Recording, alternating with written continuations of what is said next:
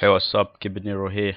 So in this video, I want to give you a taste of the kind of challenges you're going to face, right?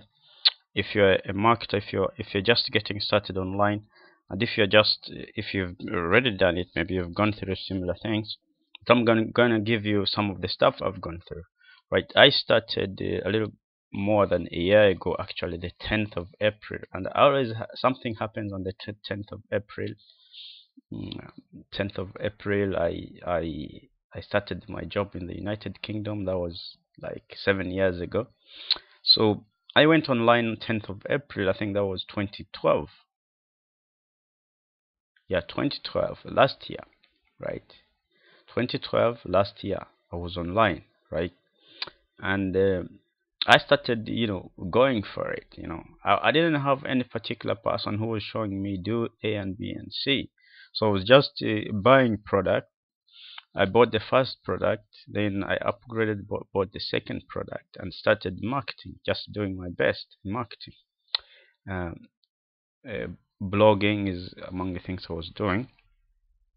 Then we experienced one thing. Actually, I came in really, really with the strong, and I was able to get some guys to help me out, posting some links on Facebook and things like that, you know. And one of the problems we've experienced as a business is that Facebook blocked our company site, right? That was one of the things I did. But I started collecting. I was going through a learning curve. There's so much I didn't know. So I started getting people to come and opt in on my list. And another thing that I got was people getting on my list without going through my funnel, right? And that was something that the company Getresponse that I was dealing with, which was like a email marketing kind of software, some kind of company. And I started buying subscribers from them, but the subscriber were not going through my funnel, right? So I was not getting that initial presentation of the product directly. And if you haven't realized this, if no one has gone through your product, when you send out your emails, chances are no one is going to, a tiny percentage is going to open your emails, right? This is in the beginning until you become an expert, of course, and increase your open rates. So that's when I realized, oh, I really have to get people to get through my funnel first. They have to put in their email themselves and subscribe to my newsletter so they can see my video presentation, my product video presentation. And in the first, I don't know, in the first month or so, I was not able to get anybody to sign.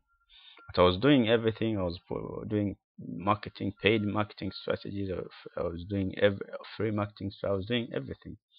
Then eventually I got one person. I think the first person was called Judith.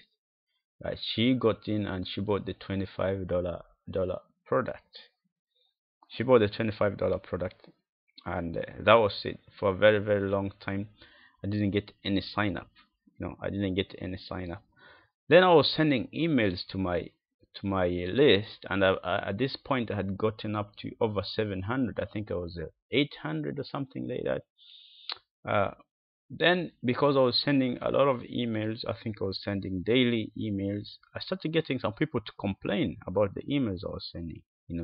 There's some people, they are just, they just don't like something for whatever reason, and they put in a complaint. And the company has a policy, if you get a lot of complaints, they shut down your account. So I got a warning. But then among the training I was getting, is that you got to keep promoting to your list. You got to keep sending emails to your list. But the problem was, it works, yeah, it's supposed to be like that. But the problem is, if you're just a beginner, you have 100 people on your list, then if one person complains, then you get a very high percentage.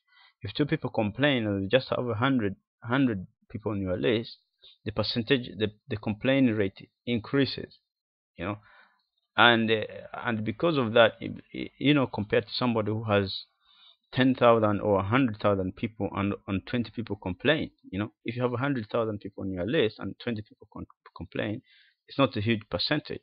So that is the problem I experienced. And if you're just a new marketer and you're using Airweb or Getresponse or any of the other, you know, uh, what I can say is that not to email so much of pitching kind of emails. Maybe you email some value, some kind of value stuff. Maybe you ask some questions or things like that. Just build your list, and in the beginning, your company, you're going to survive on people who just make the decision the first time. The first time they see your video presentation, they decide to buy there and then. Those are the ones you're going to survive, because you're not going to be able to convert the list unless you already started getting the results. Unless you've already started getting the results, uh, then maybe you're going to be able to start converting your list. So these are the kind of things, the kind of business challenges that you should expect. It's part of business. But one of the things is that you should never give up. You should continue, because after they shut me down, right? After Getresponse shut me down, which was my first email, software that I was using, email marketing company, I started using Aweber. And with Aweber, I increased my results with 2,000% or something more than that. And that's going to be something in another video. In another video. So stay tuned. Peace. And if you want to join my newsletter, click on the link below this video, and also be among those who decide to buy straight away, because our products are definitely the best there is on the marketplace.